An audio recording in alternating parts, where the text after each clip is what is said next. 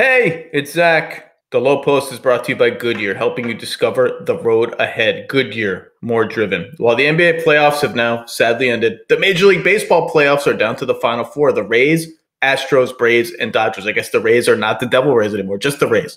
Check out Baseball Tonight with Buster Olney, one of the absolute legends of this business, wherever you get your podcasts. And now, the Low Post. Welcome to the Low Post podcast, where the season is over. Everyone wants to rush into the offseason. Who are the Warriors going to take at number 2? Are they going to trade? No. The whole goal of the NBA is to win the championship. That's what all of this is for. So I like to revel a little bit in the season and the accomplishments of people who have worked their whole lives for this moment. And in continuing a tradition that I've somehow shoehorned people into participating in, we have as our guest today, I'm thrilled and honored to have him, the head coach of the 17-time world champion Los Angeles Lakers, Frank Vogel. How are you? I'm pretty good right now. Zach, how you doing? I'm good. I'm home. I never had to go to the bubble. Did your family remember all of your bad habits around the house that annoy them? Are you getting readjusted to home life? That's completely showing up on an hourly basis. Yes, being back living with roommates again. Yeah, that's how my daughter put it to me last night. It's like, yeah, you didn't have a roommate for 3 months. Now you have roommates again. I should have introduced you this way. Rajon Rondo got a lot of publicity for being the second player ever to win a championship as both a Celtic and a Laker. You too, Frank Vogel, are a former Boston Celtic. Have you gotten any good-natured ribbing from the ball? I guess probably all of your colleagues from there are gone by this point, obviously. But I mean, you deserve that. You were part of the same club. Although you didn't win a title, but you're a former Celtic, current Laker. You're a traitor. Correct. I did spend 7 years with the Boston Celtics, and I do still have a lot of friends there, mostly in the front office and whatnot. And of course, I'm really close. Brad Stevens is probably the closest head coach that I am to any other head coach in the league. So we've exchanged some text messages as well. And yeah, I'm happy for Rondo. I mean, I think obviously he's had a great strong start to his career and bouncing around a little bit the last few years. And I know this was important to him. To sort of put that stamp on his career. To be the one guy. I think the guy that did it with the Minneapolis Lakers only half counts, right? Ooh, careful, coach. Careful. You're gonna talk yourself right out of 2.5 championships in Lakers franchise history. Did you take do you have a journal from this season? Because you have a book sitting there to be written. Did you take any notes? Did you jot things down? I really didn't. And all along the way, I've obviously felt like I should be doing that, and had people telling me I should be doing that. And even before knowing what this year was gonna look like, but I didn't. I really, to me, all of my focus was on this job. You know what I mean? And everything that comes after that will come after that. I just felt like I didn't want anything pulling away from it anyway. I got a good memory anyway. There you go. So let's go all the way back to the beginning. You are introduced as the head coach of the Lakers, and we'll get into your background a little bit later, but this is a crowning moment of your professional life. You get to sit. It's only a press conference. I get it, but you're the subject of it. The logo of the most storied franchise in the NBA is behind you. Yeah. And going into that press conference that you are about to be asked, or watch Rob Pelinka be asked, questions about what Magic Johnson just said on First Take about backstabbing and this and that. And you had to sit there and watch our Dave McMenamin ask a question that had to be asked of Rob Pelinka about you not being the first choice. And so I wonder, did you guys huddle up before that and say, here's how we're going to handle the Magic questions? And did you, I watched it yesterday, your facial expression, just calm, just no reaction to any of the questions, just sip some water. Did you just have to focus on I'm going to let Rob handle this? I'm not going to roll my eyes. I'm not going to make a face. Were you just primed for that? I felt like that was really the only approach to have. I knew it was going to be directed at Rob. And for me, that was, I felt bad. Everyone said they felt bad for me. I felt bad for Rob, to have that attention in to press conference for the head coach. But for me, it was just, I was impressed with how Rob handled it. I thought he handled it with class and dignity.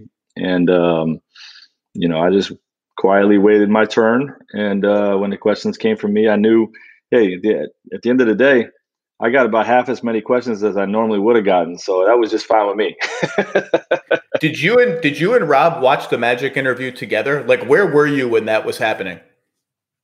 Yeah, I was just, either on the way to the office or preparing for, for the press conference when it was brought to my attention that all of that stuff was said. So I didn't watch it. It was just brought to my attention that stuff was said, and we just kind of huddle up, and Rob was like, I'm going to get all these questions. If you get asked, just, say you're focused on, your role here, and don't really have anything else to say, about that. And I didn't really have anything else to say about that, other than, what I felt was the truth was that there was a massive perception that there was dysfunctionality within the Lakers organization. And, from the time I'd gotten there, everybody seemed pretty well connected, and like, we're heading in the right direction. So I did feel like it was drastically different on the outside than on the inside. It's wild to watch that press conference again because it's a really long time ago in like normal NBA season time, obviously, Right. Longer than it would be normally.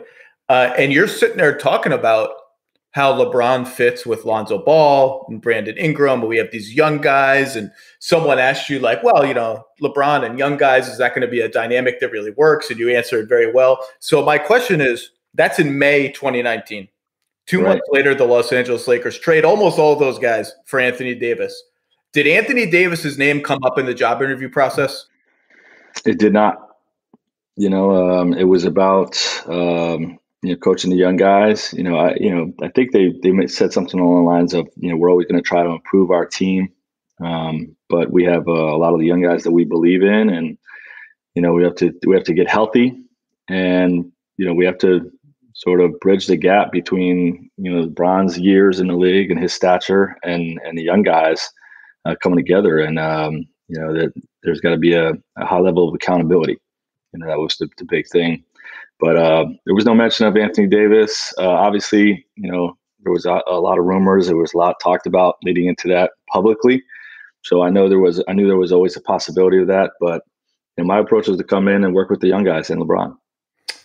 What do you remember about the day you got Anthony Davis, which was in July, I think? How did you learn about it? What was your reaction? Did you have a beer that night? Like, what do you remember about it?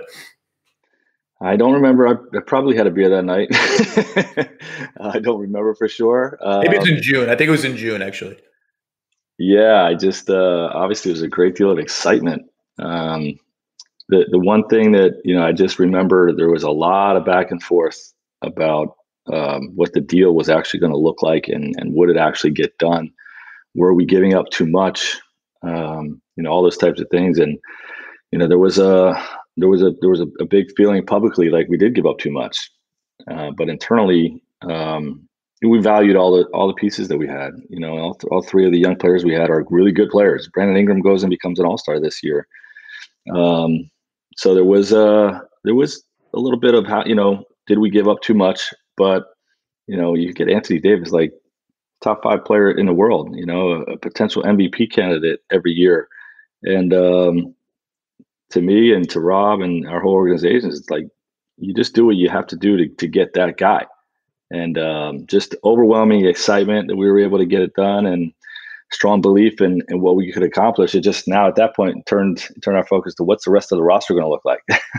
I should have rewatched the lottery when the Lakers move up from number 11 to number 4, which is an underrated moment in the Anthony Davis pursuit. Were you on the podium? I don't think you were, right? No. So you're home? There. Yep. What do you have any superstitions? Are you pacing while you watch it? Do you have any good luck charms? What's your lottery routine? Well, I don't really think I did anything other than just sit on the couch and watch TV, watch it all play it out. I wish I had a more interesting story, but I was just watching it and my fingers crossed. And I think my daughters were really excited about moving up to get Zion. Like, wow, we could coach Zion, and if we move up to number one. But I think it worked out just right. We got up to 4 and got a piece, that was able to be included in a trade for Anthony Davis, which is obviously worked out really well. Did you let yourself daydream at all about Kawhi Leonard? Of course. We thought we had a strong chance of getting Kawhi.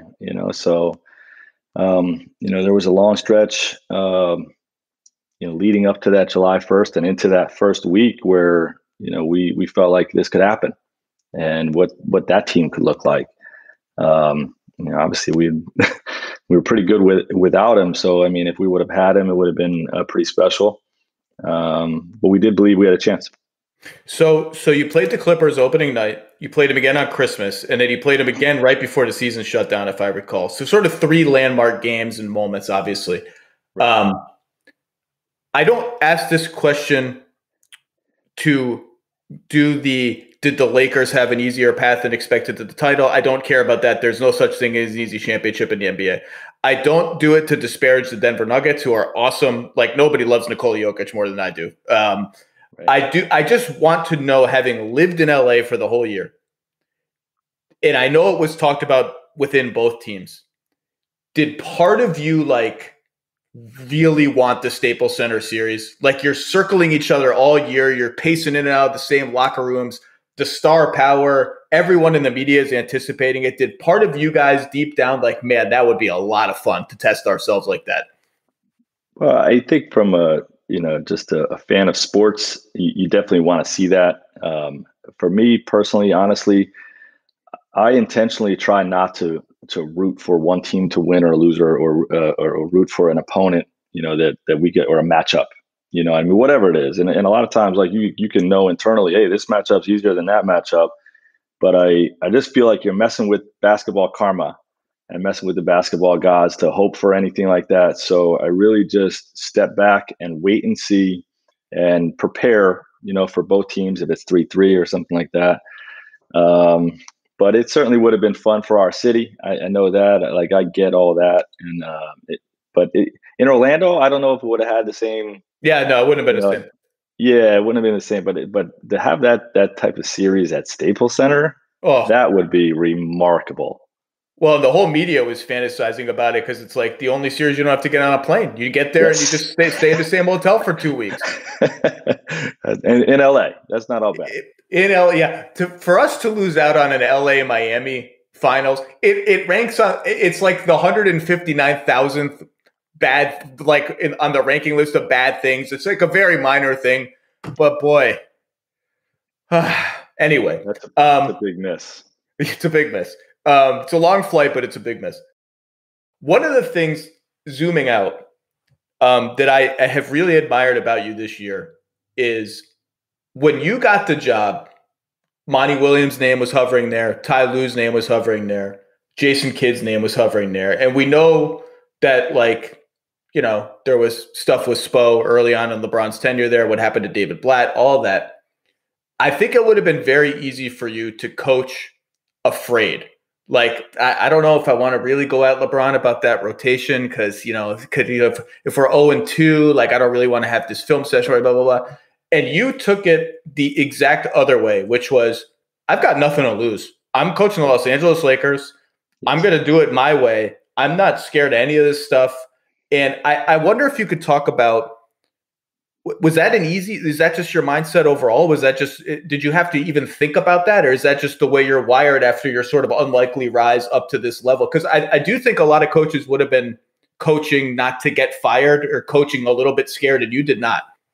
Yeah, and I think it has to do with where people are in their lives and whatnot. And, my family having moved around a lot and this being my 3rd head coaching job, I really just I wanted to go for it. You know what I mean? I wanted to just lay it all out there and be unafraid and, really coach my way, because a lot of times you get coaching jobs in the NBA, and you want to bend, to appease your front office. You're going to bend to appease your players, and sometimes you don't always get to coach your way for various reasons. You want the job security. You want to not have to move your family, all these types of things. And, my family and I had been through a lot, so I was going to do it my way and, live with the results, and if that meant that it didn't work out and, we could, go back to either Indiana or Florida or wherever we were going to be as a family, I could live with that. But this was going to be a situation where, I didn't call a bunch of people asking what LeBron James was like, what Anthony Davis was like. I said, you know what? I know what I'm doing. I got a strong belief. I've really studied the game over the last few years and how it's transitioned from the modern NBA on both sides of the ball. And I believed in my plan. So I definitely wanted to have a go for it mindset with this year's team, with this season. It's interesting you mentioned that you didn't call, because I was reading a previous interview you did early in the season when you said people had asked you, have you called Luke Walton? Have you called Eric Spoelstra just to get some intel, some background? How did it work? And you said, actually, no, I don't want to do that. I want to go in. I want to go in fresh. Is that is that just, how did you make that decision? Because I think that's very interesting. Most coaches would have gone, like, everyone wants information. You know what I mean?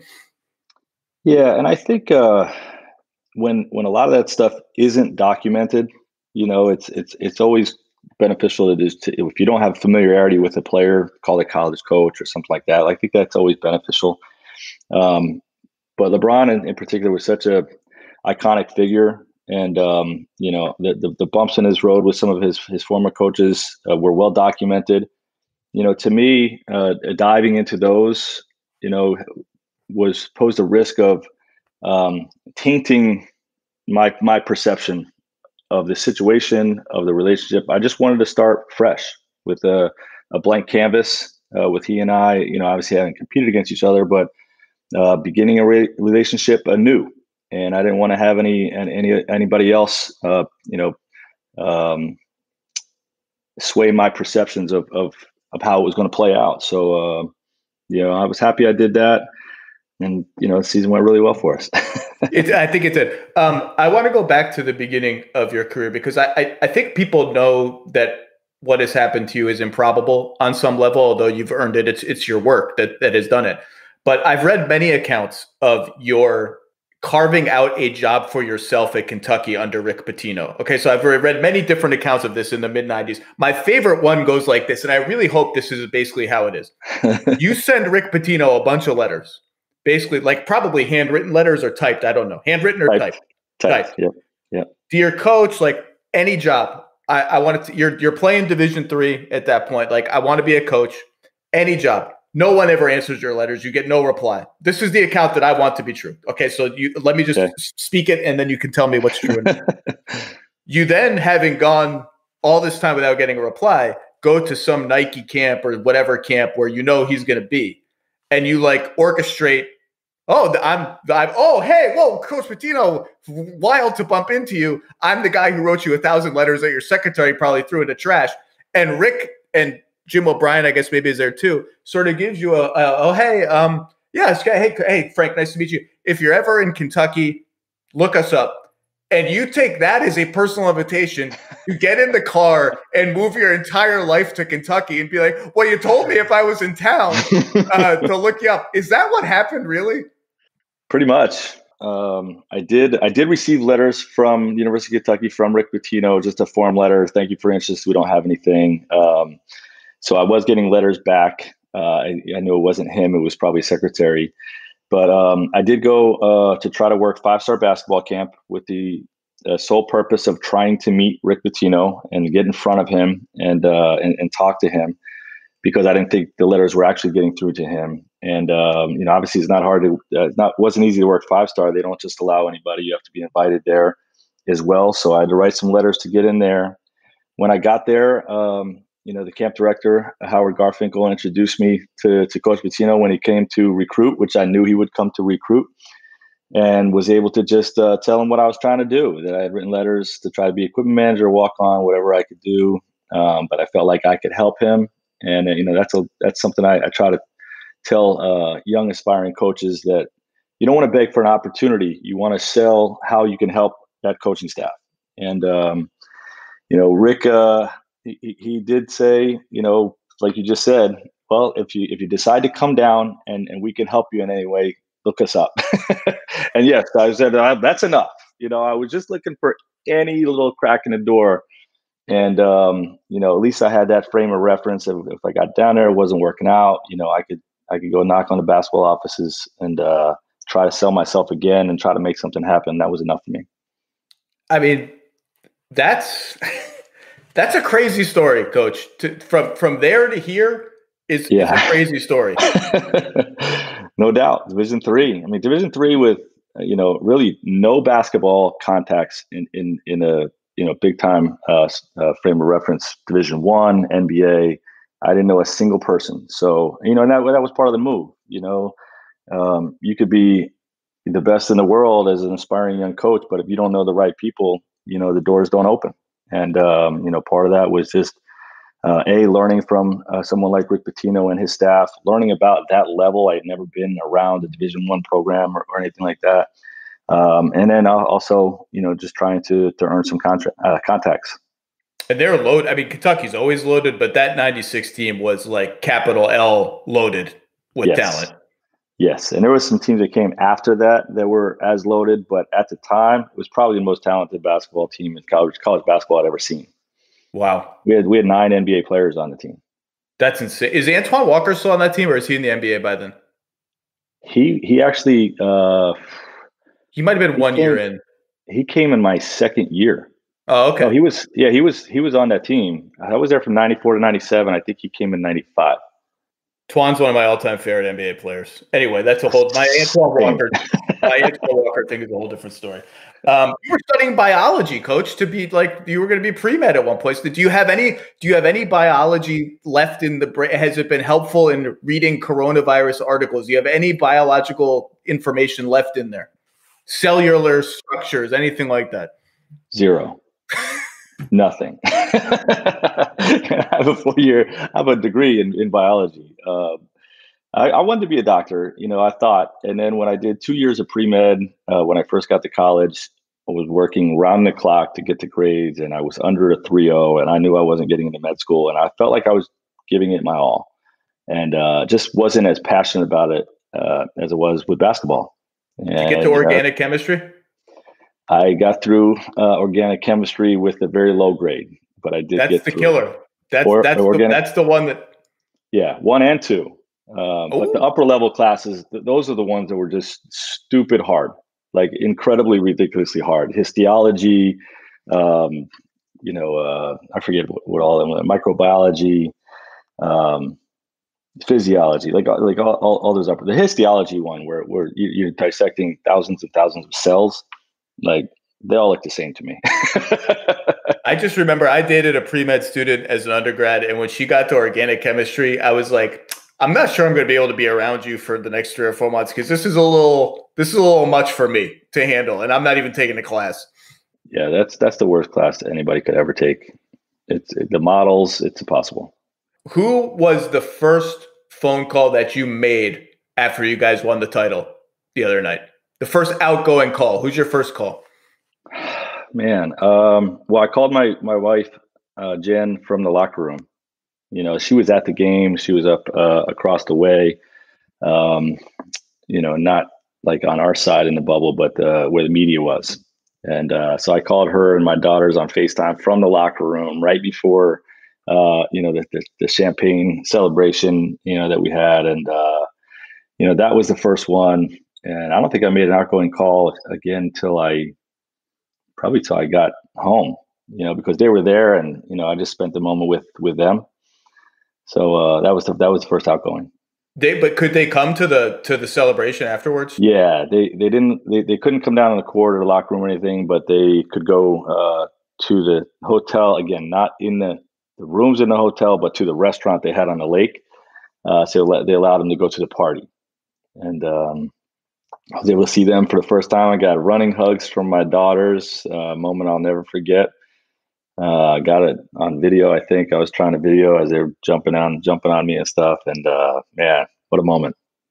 What's the first incoming call that you actually took? Because your phone just must be going absolutely bonkers it's probably still going bonkers. But what's the one that you saw flash and like, I actually got to take this one? Well, George Hill FaceTimed me that night, like while I was at the party and everything, and I did not pick up. And again, I didn't get any incoming incoming one. John Calipari called me too. Again, when I didn't even see it ring during the party and everything. But then George called me again. He FaceTimed me again from Greece, I guess. He's over in Greece. And he was like, yeah, but I knew that if you didn't pick up a second time, like we were going to be done. So I'm glad I picked up. He wanted to congratulate me and just talk about how happy he was for me. So that was the second one. And I talked. Have you heard from Coach Pitino yet? Over text. Yep. Okay. Yeah, over text. Super proud, and I've heard from just about everybody. I asked every coach that's come on after this moment this question, and I found there is usually a good answer to it. The party's going on. It's just your team and the loved ones, right? Everyone else is shut out of it, which is the way it should be. And people are all going around the room, milling around, talking to each other. I just wonder, is there a conversation that you had that you're going to take? I mean, obviously there are a lot of them, but was there one that maybe it surprised you, the depth of it, or something that someone said to you, whether it's a player, a coach, or junior, or whoever, that you are going to take with you for a long time as like a real flashbulb memory of that night? Obviously, like you said, there's a lot of conversations like that. I think the one that comes to mind most is with Rajon Rondo, and we both just sort of reflected back on the first phone call that we made after Kawhi signed with the Clippers, and it was like, okay, we get all this cap space saved for him. Now we got to go use it and fill out the rest of our roster. We put together the rest of our roster in about 3 hours. And, a lot of that day was about me getting on the phone with DeMarcus Cousins and with Rajon Rondo and with Danny Green and, guys like that, and JaVale McGee, and just making sure they felt good about their role of what they were coming. They obviously, wanted to be here. They wanted to play with LeBron and have this opportunity with AD, but they wanted to make sure it looked and felt right. And I told him at that point that there's maybe no coach in the NBA that's a bigger fan of Rajon Rondo than I am. And so he just he took a moment to just thank me for believing in him. And to me, that's like one of the best moments as a coach is when you show confidence or belief in someone. And KCP and I had a similar conversation, because he was being highly criticized early in the season. When you show confidence and belief in someone and they reward you with great play, and it ends up in this situation leading to a championship, that's just special and something I'll never forget. And that's, above all else, like that's what you do this job for, for those types of moments. Speaking of stuff you'll never forget, what are the memories you'll always take from what has to be the most bizarre road trip in the history of the NBA, which is the Lakers and the Nets preseason trip to China?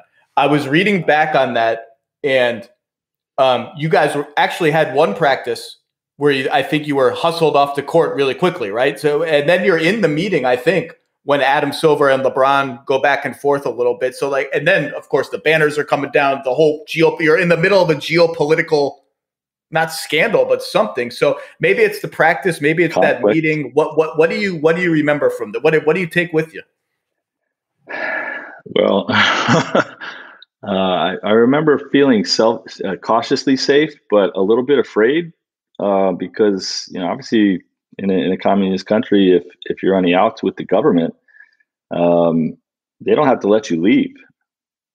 and like, I didn't think it would go that direction, but none of us really knew. And there was like, everybody had stories about a Nike trip or whatever. And, when people didn't do something the wrong way, they just hold your flight for 6 hours and they're telling you you're not going to be able to leave the country. And, the NBA, through Daryl Morey's, his tweet, and then not the support of the message from Adam Silver, but the support of freedom of speech, which is what our country is all about, really put Adam Silver and the whole NBA, on the outs with the Chinese government.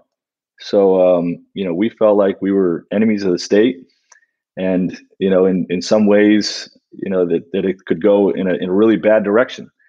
So, just that overall feeling of like, would we be able to leave was prevalent throughout the whole thing. And then, the one thing that sticks out to me is the moment my players kind of went to bat for me, because the league was like, we got to do something about the media. Like all the Chinese media and even the American media was over there.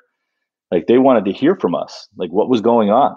There was no statements. There was no like, are they going to make the players available? Is the coach is going to be available? Who's going to talk to the media? And at one point, the NBA said, let's just take it off the players' plate. Let the coaches go out and answer those questions. And, obviously there's a lot of risk there. If you say the wrong thing, when you're in that type of situation, it could go the wrong direction. So, there was a point where I stood up and it's like, I'm comfortable, just navigating through this, and being a leader for our whole group that was over there. And Kenny Atkinson was on board as well. And our players were like, no, we're not letting you do that. We're not going to let the league throw you to the fire. And, so we appreciate it, coach, but no, that's not happening. So, that was a great showing of support from my guys, and something I always appreciate. Then in the bubble, the Bucks initiate a strike for completely righteous and just reasons. And there's a meeting that night where essentially everybody's there.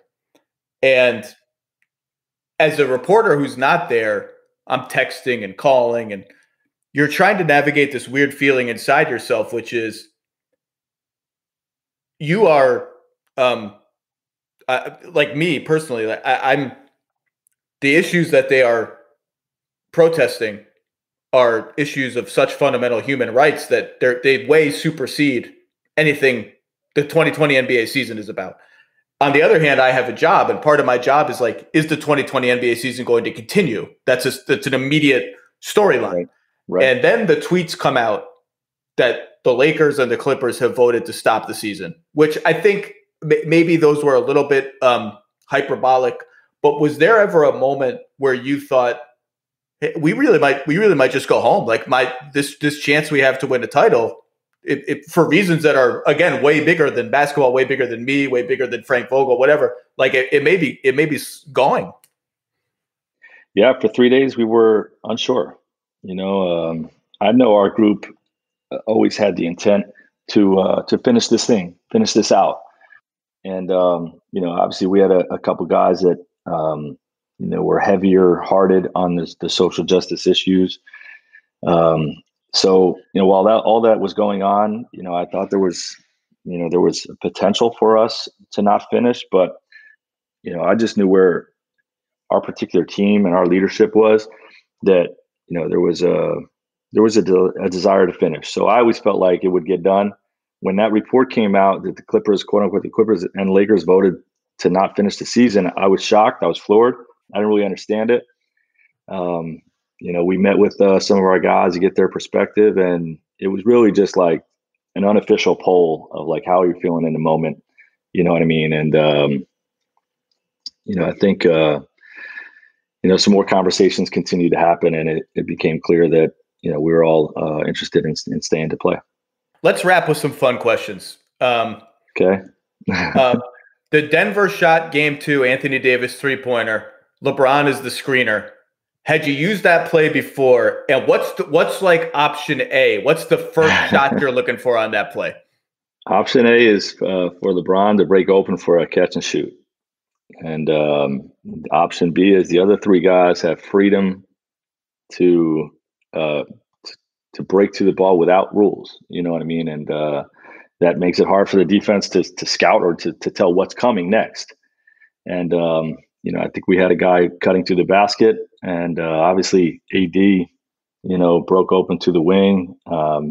He got himself open. Rajon made a great read. Rajon's the passer we use in a lot of those catch and shoot situations because he can put it on the money and he knows who to go to. And I believe he made eye contact with AD, like, you're gonna be the one that's gonna be open. You know what I mean? So I think Rajon deserves as much credit for that shot as Anthony does, knocking it down. And what a moment in Lakers history. Had you used it before the play? Well, we run that play throughout all games. Yeah. It's not just the end of game or end of quarter play. Correct. Yep. Is there any time for you to get your way into Space Jam 2? Is it? I know it's in the can. Is there any way to go back and edit yourself in? Is there any hope for this? Nope. I don't. I'm not asked. I'm not really interested. If I was asked, I would do whatever they wanted, but I've not tried to pursue that at all. Well, try, coach. It's Space Jam 2. Well, basketball coach. Okay, fine. I was texting with a couple of your players yesterday, and one of them, who shall remain nameless, said, ask coach about somehow using the late 90s Eddie Murphy, Martin Lawrence comedy Life, which I have not seen, as part of a film session or a game planning tool. So now I got to see this movie. And what is the connect? How did you possibly connect this to an NBA game? Okay, so I'll try to keep this as a short story. First of all, I didn't see the movie either. I've not seen this movie.